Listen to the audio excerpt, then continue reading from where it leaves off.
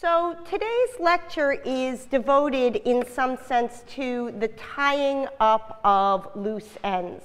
I have from you 29 single-spaced pages worth of questions which you asked in your directed exercise 9, and I'm going to answer all of them in detail. Actually, I'm not going to answer all of them in detail. I'm going to try to pick out some of the ones that I think will be of general interest and welcome those of you whose questions aren't answered to come by during office hours. So one way to think about what we do when we encounter an article in this class is of thinking about what you do when you encounter a building for the first time, say the Eiffel Tower, and are given guidance about how to make sense of that building. So one of the things that I've tried to do for each of the articles or books that we've read is just to give you a sense of its general shape, to give you a sense of what's distinctive about it, to give you a sense of how it's structured internally, and how that internal structure determines what it is that we're able to do with that article and what it is that that article is able to illuminate.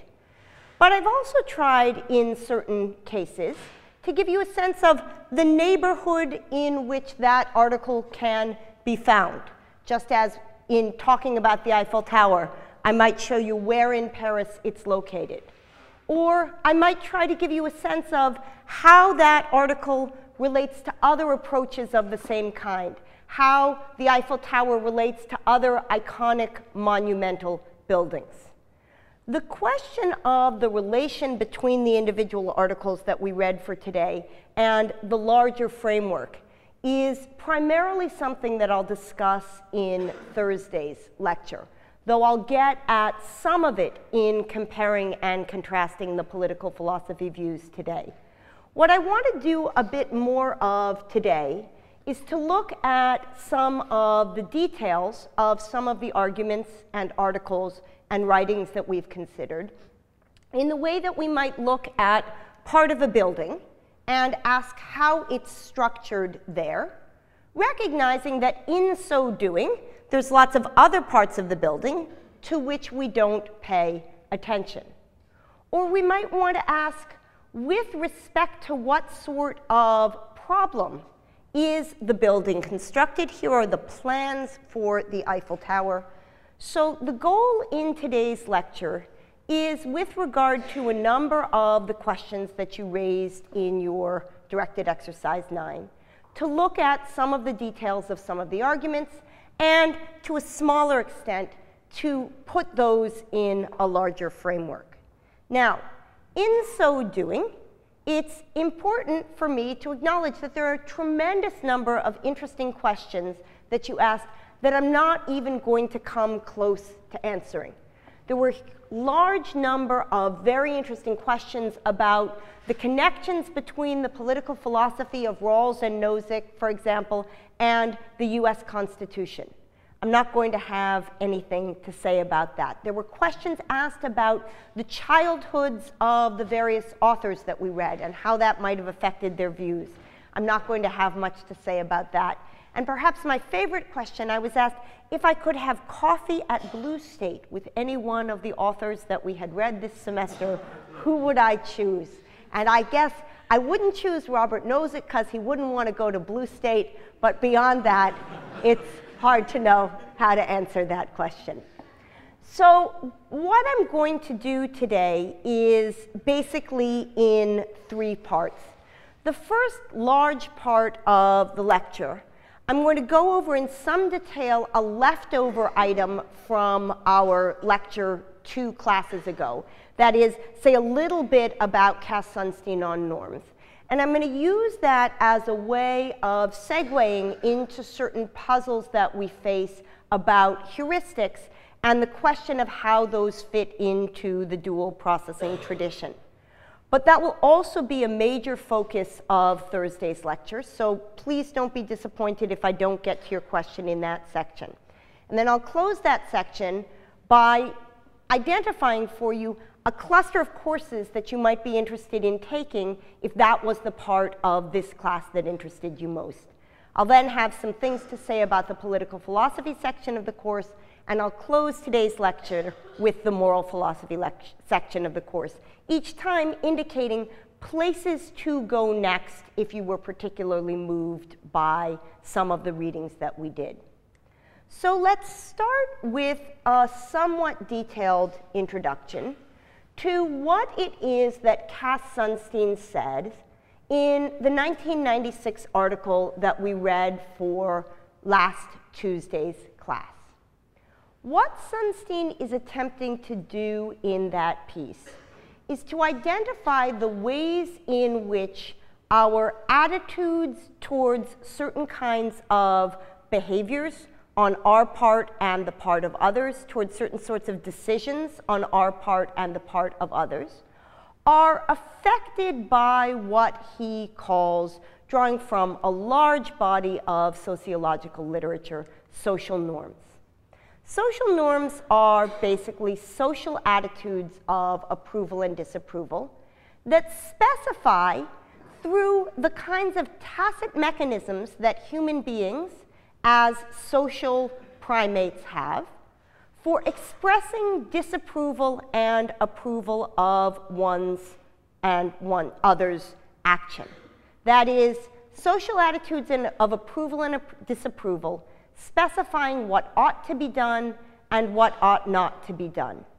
Subtle things like nuanced facial expressions, approaches, avoidances, all of the social cues to which we are extraordinarily sensitive in infancy, to which we're extraordinarily sensitive in our early years, to which we're absolutely exquisitely sensitive in middle school and high school, and to which we continue to be sensitive throughout our life.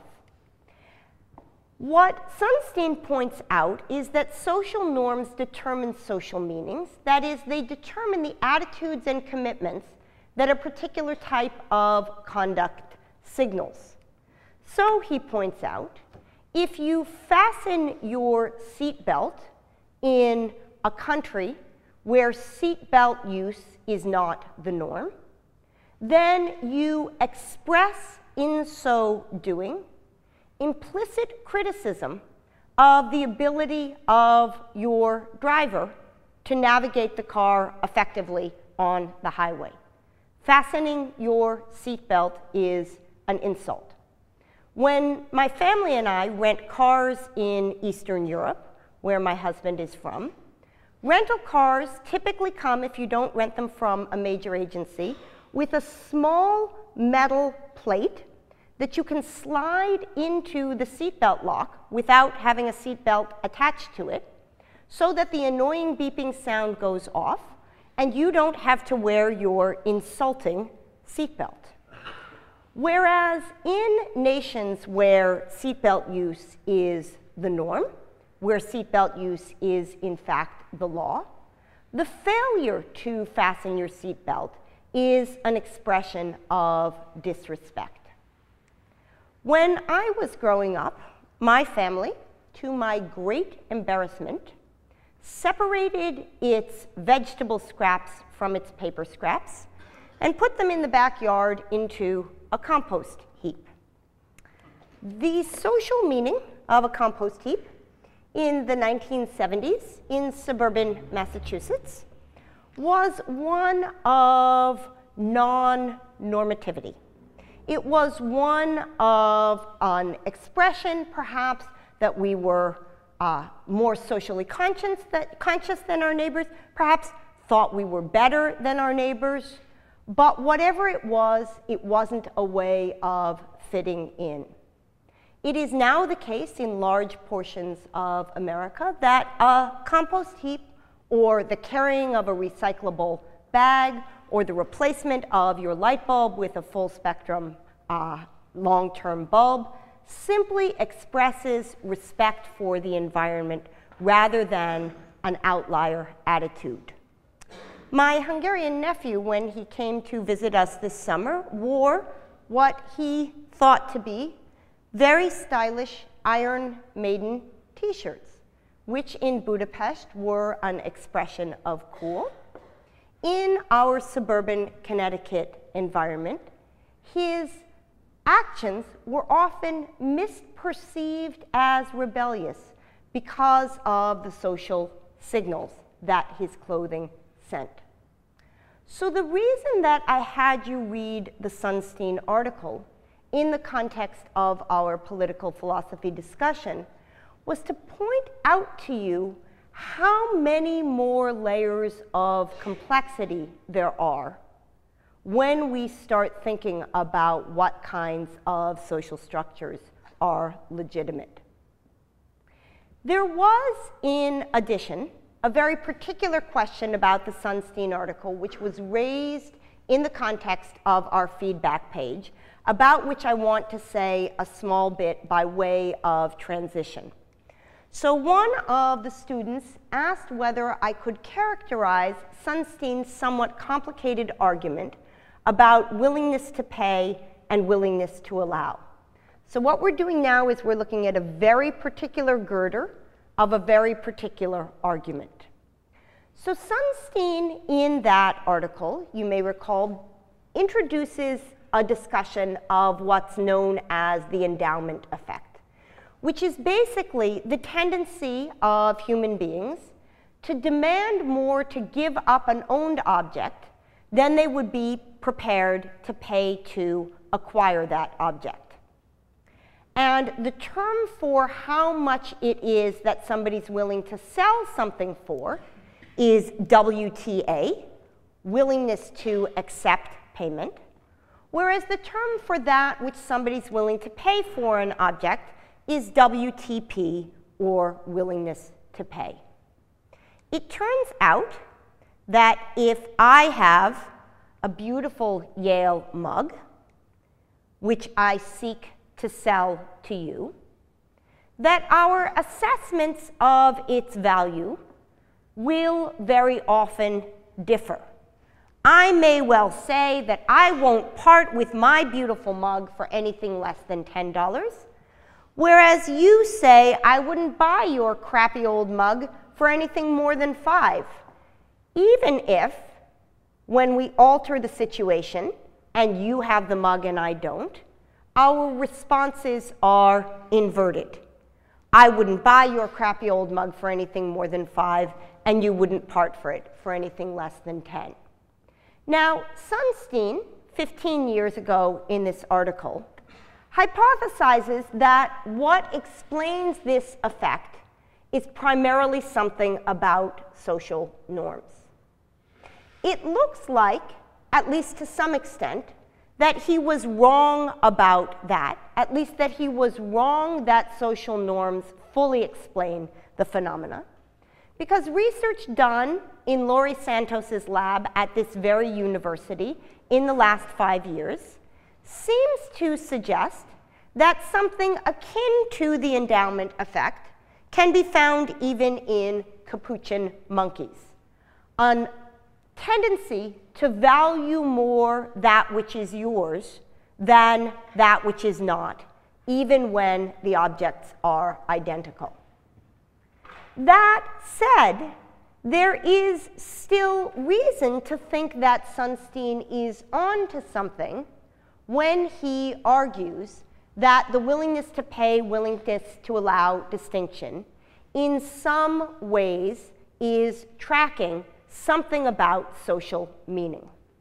So he points out that in a series of studies done in the context of behavioral economics with weird subjects near the University of Chicago, for at least Western-educated, industrialized, rich, democratic adults, it looks like this asymmetry is rather profound. So he describes a study, the details of which I had thought I would go through, but I won't, in which what you see is a rather radical asymmetry in subjects' willingness to either acquire an object from another or part with an object that they own. Sunstein's response to these sorts of cases is to suggest that the difference here has a lot to do with social norms and meanings, so that being willing to, for example, accept a certain amount of money to allow the extinction of a species has a very different social meaning than what you might think of as structurally the same, accepting or being willing to pay a certain amount of money to prevent the extinction of the species. Whether you consider the state of the world where the species is extinct, or whether you consider the state of the world where the species is present and it's your job to save it to be the baseline, turns out to affect people's evaluation of it. And Sunstein suggests in the article more generally that numerous of our actions, numerous of our decisions are driven, at least in part, by internal and external social meanings, and that, as a consequence, an effective mechanism for influencing actions and decisions is to influence the social meanings of those actions and decisions, so that, he suggests, it turns out to be an inevitable role of government to regulate behavior by the affirmation or introduction or disavowal of certain kinds of social meanings. And we addressed the issue of this sort of indirect, non-rational control of behavior in the context of our discussion of Plato on censorship. Now, this distinction between willingness to pay and willingness to allow, the details of which we're now going to set aside, can be used to think about one of the examples which we talked about in many lectures and which we'll talk about again on Thursday. Namely, the fact that there is an undeniable tendency of people, this class included, to respond differently to the classic trolley case, where one diverts a trolley from a track where it's about to hit 5 onto a track where it's about to hit 1, and trolley cases involving pushing someone off a bridge. So whereas the first one among you produced only 15% of you saying that it was prohibited to turn the trolley, the second case, the one where you're asked to push the fat man off the bridge, thereby killing 1 and saving 5, produced among you a 78% conclusion that the act was forbidden. Next lecture, we'll talk a lot about how to reconcile intuitions about particular cases with more general principled commitments. But what I want to do now is just, by way of answering a couple of questions, point out to you 3 different ways that one might respond to what's going on in this asymmetry. One might, making use of the vocabulary that Sunstein just introduced, say that what's going on in the case of Fat Man is a case where one's being asked to accept a cost, accept the cost of having 1 die in order to save 5, whereas what's going on in the case of the switch is that one's being asked to pay a cost, something that wasn't part of the calculus to begin with, pay a cost of having 1 die to save 5.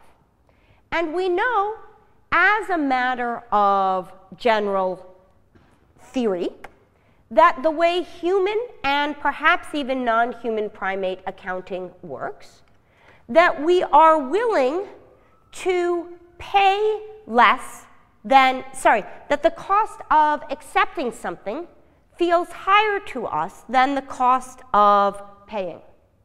So perhaps what's going on in the trolley cases is that we are assimilating them by means of a heuristic mechanism that we often use to a familiar kind of reasoning process, one that may or may not be tracking our moral commitments. Or perhaps, as the cases were originally suggested to show, what we're tracking here in our different responses is a deep and profound, morally real distinction between violating rights and considering utility, where in cases that violating rights comes into play, letting one die or killing one in order to save 5 is morally wrong, whereas in cases where rights don't come into play, letting one die or killing one to save 5 is morally acceptable. Or perhaps what's going on in this case is, as Josh Green suggests on the basis of his neuroimaging work, that in one of the cases we're responding emotionally, and in the other case we're responding rationally. What the first and the third, but not the second response have in common, that is, what the two responses that suggest we should take as differentially informative our responses to the fat man case and our responses to the bystander case suggest, is that in thinking about these cases, we are thinking about one of them primarily with one mode of thought, and the other primarily with another mode of thought. And throughout the course, we have been introduced to the fact that in every intellectual tradition, there has been a suggestion that human understanding of the world proceeds in multiple ways. The contemporary scientific vernacular of this makes use of the notion of dual processing. It suggests that there are two systems, System 1 and System 2, where System 1 is evolutionarily primitive and shared with non-human animals, whereas System 2 is evolutionarily recent and shared, if with any animals at all, only with those closest to us in the evolutionary tree. System 1 is unconscious or preconscious, whereas System 2 is conscious. System 1 is automatic, whereas System 2 is controlled. System 1 is effortless, whereas System 2 is effortful. System 1 is fast, whereas System 2 is slow. System 1 is associative, whereas System 2 is rule-based. Now, one of the things that we've done throughout the course is to look at various ways of getting at the distinction that this particular version gets at, without trying to decide which of these frameworks is the one that's most useful in all contexts, but rather by recognizing that in certain domains it may be useful to speak, as Plato does, of spirit and appetite pulling in one direction and reason pulling in another, that it might be useful in some contexts to speak, as I do, of a leaf causing certain kinds of non-reflective behaviors, while belief causes certain kinds of reflective ones, that it might be useful in some contexts to speak of heuristics as causing us to respond in one sort of way, and full cognition or reflection causing us to respond in another. But it's important to know that in picking out those three particular ways that we looked at this overarching distinction, that we neglected to look at the many, many other sorts of dual processing accounts. Here are 15 or so, taken from the Evans article that we read in mid-January, and that for the purposes of our discussion in this course, the similarities among these views are more relevant than the differences. If, however, you are intrigued by the set of questions which I've just quickly run through, there are numerous places to go next.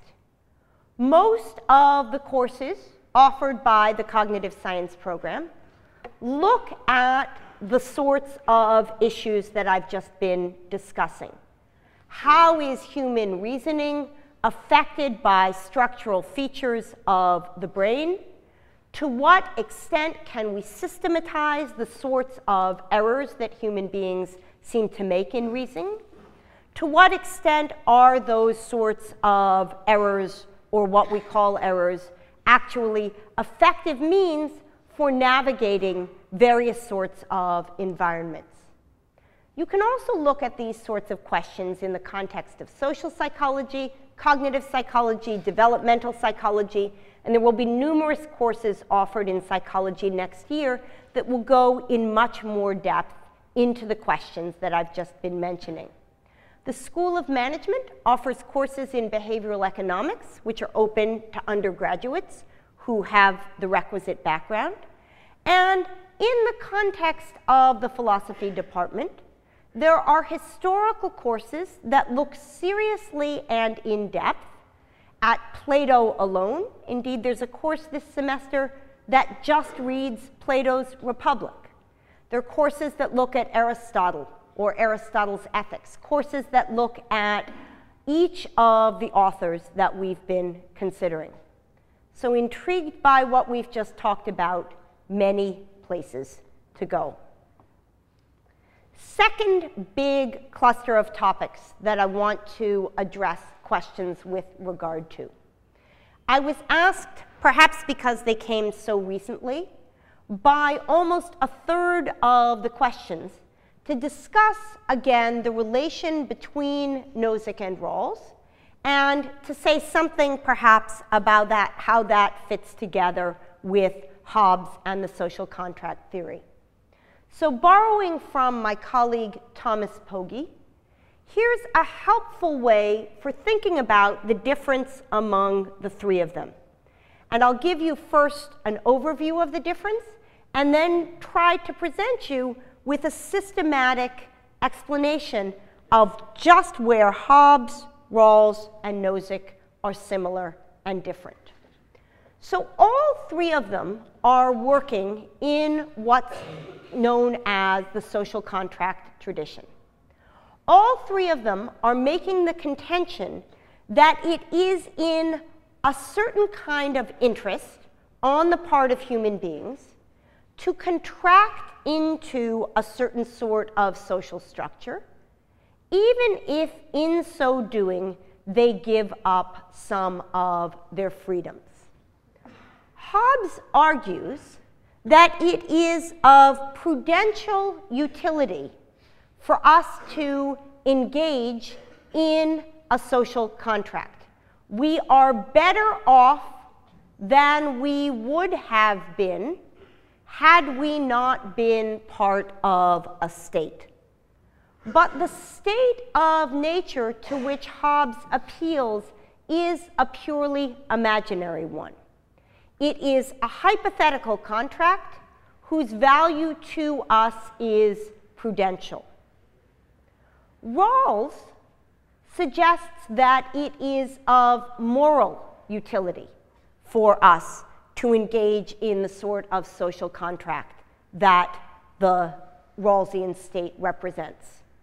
We imaginarily go into the original position behind the veil of ignorance, and in so doing come up with something morally worthy.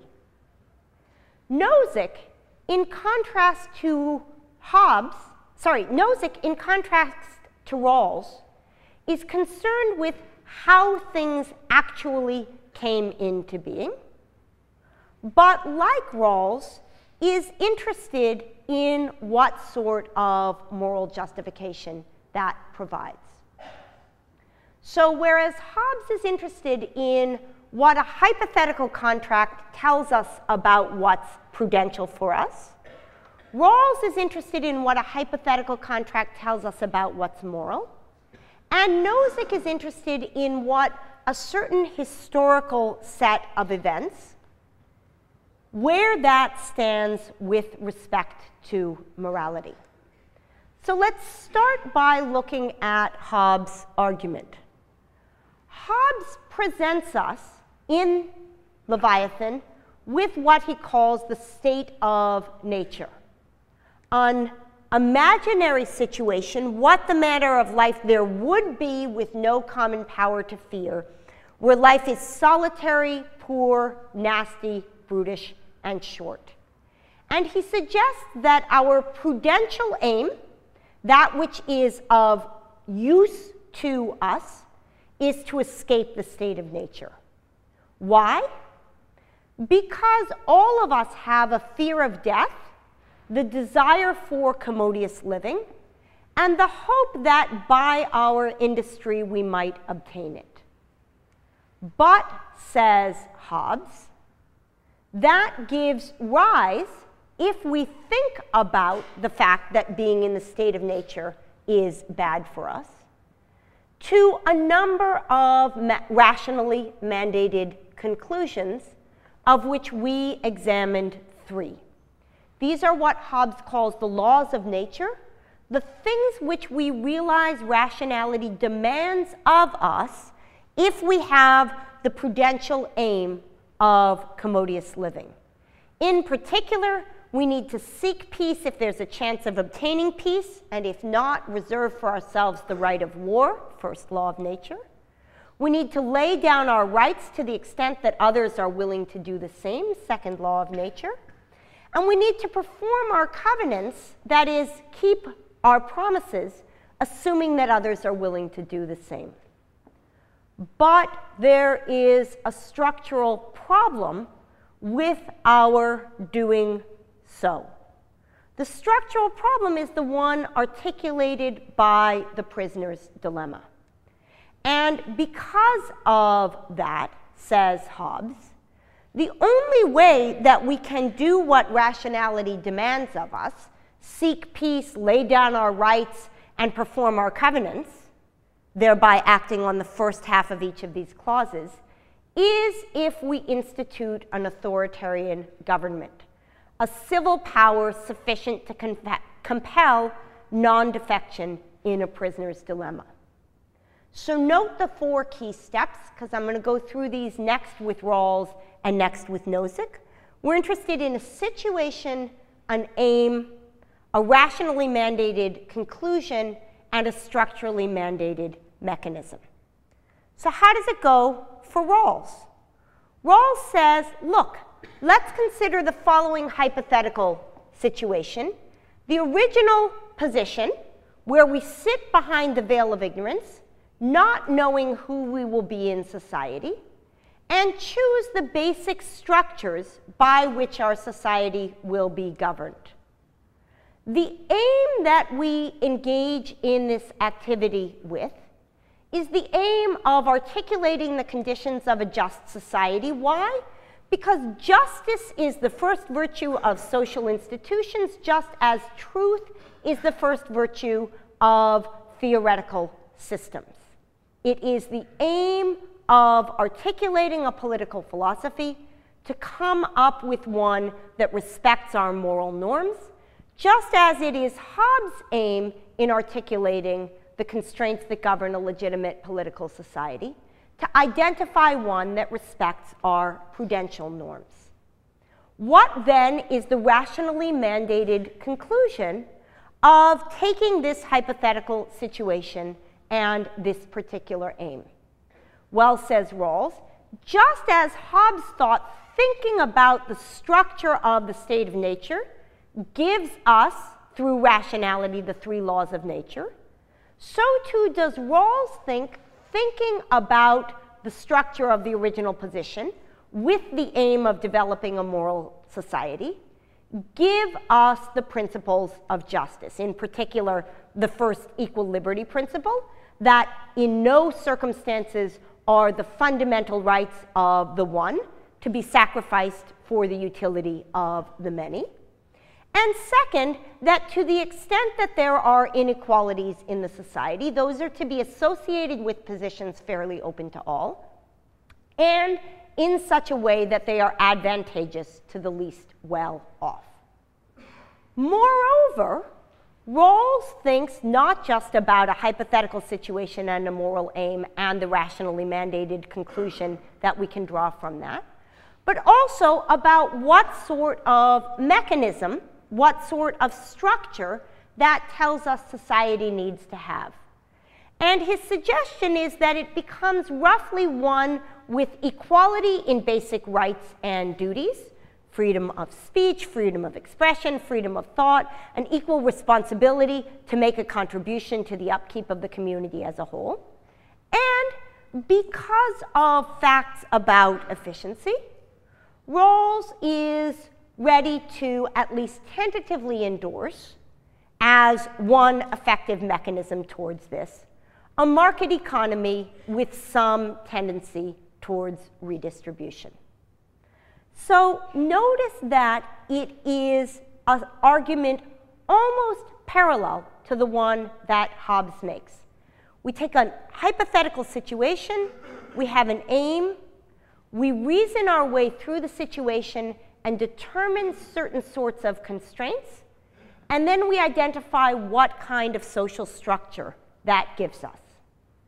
Let's look next at what that gives us in the context of Nozick. Nozick's interested not in a hypothetical situation, but in a historical situation. In particular, he's interested in what we should do about the fact that a particular distribution of resources has resulted from a series of just transfers. A series of transfers where property was acquired in a legitimate way and transferred in a legitimate way, regardless of what that pattern produced. Notice that although we read only Nozick's discussion of justice in holdings, and consequently we looked at a rather narrow question of under what conditions it is legitimate to own property, that Nozick's argument with respect to holdings can be generalized with respect to any sort of decision that people make. What makes holdings legitimate on Nozick's picture is that they are the result of a legitimate process, and as a consequence, any sort of contract that we enter into in a way that Nozick will call free will end up being in the same historical category. So what Nozick is interested in is the question, given that things as a matter of historical contingency happen to end up the way they are in terms of the distribution of goods and in terms of the distribution of contracts, what sort of moral force does that have? Nozick's goal is to determine whether this distribution of holdings, that is property, and contracts, that is commitments, is a legitimate one. And his suggestion is that as long as property is justly acquired and justly transferred, then whatever distribution results from that is a just distribution.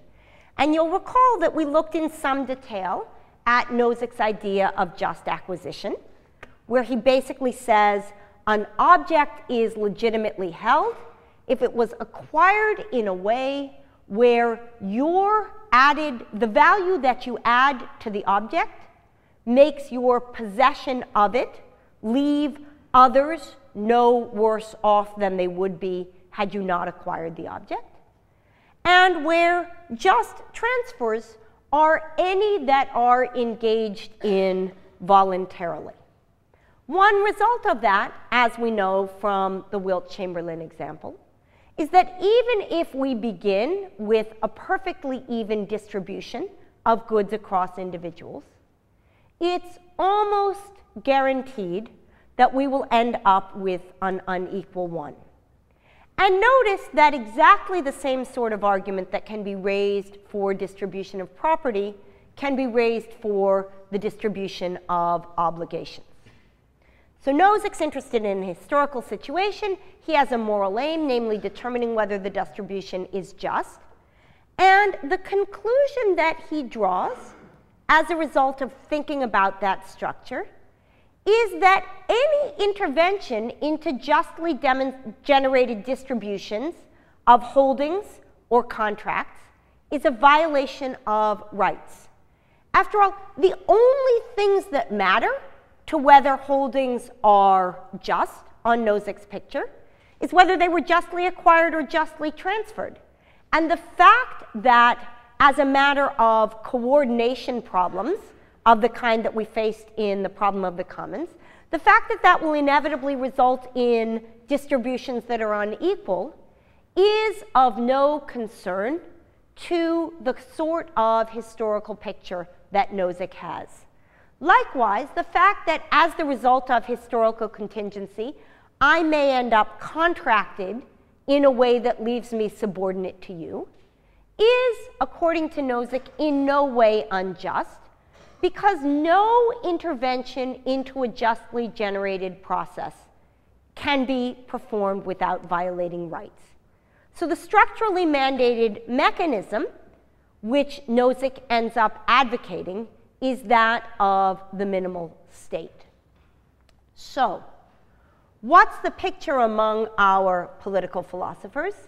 The idea is this.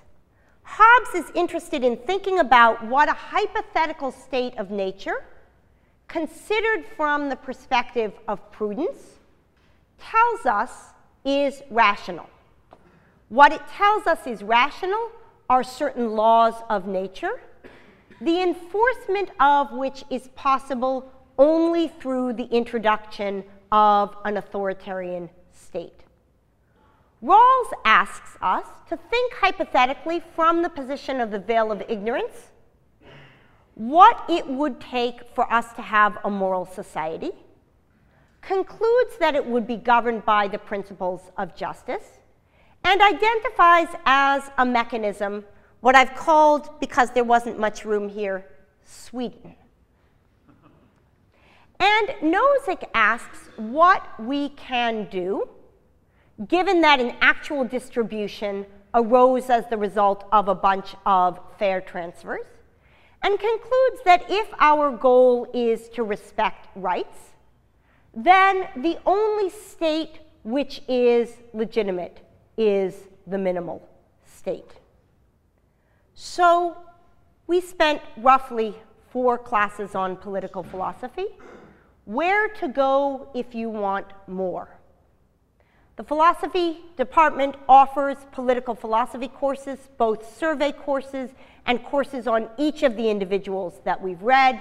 You can take a course surveying political philosophy from Plato past Nozick, or you can take a course on any one of the individual authors. The political science department likewise offers historically structured courses and courses on our individual authors. Nearly every course listed in the ethics, politics, and economics department is a course that will address the kinds of questions that I just mentioned in this chart.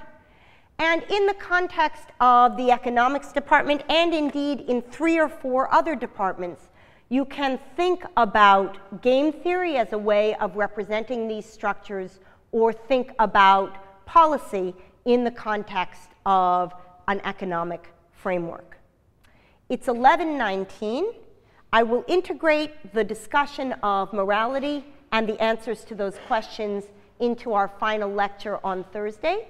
But it's my hope that even if I didn't answer all 500 of the questions that I was asked for today, that the lecture gave you some sense of how some of the pieces fit together, and will continue on Thursday.